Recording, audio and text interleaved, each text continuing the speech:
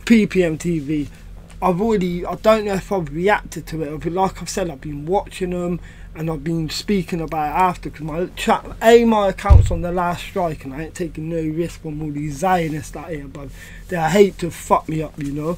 So I ain't taking no risk from them. But at the same time, I'm watching it, a lot of things, and I'm fucking liking them and ready to talk.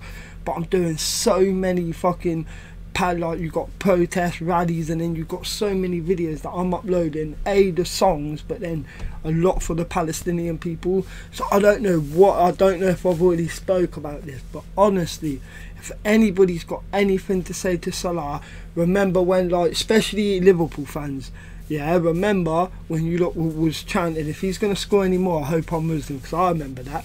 Literally, like, Salah has built something that other footballers couldn't do.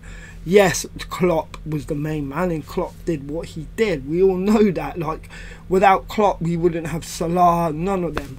But if we didn't say who held it down and who built the biggest fucking, fan base out of it, it was Salah, because he was just so incredible to watch, you know.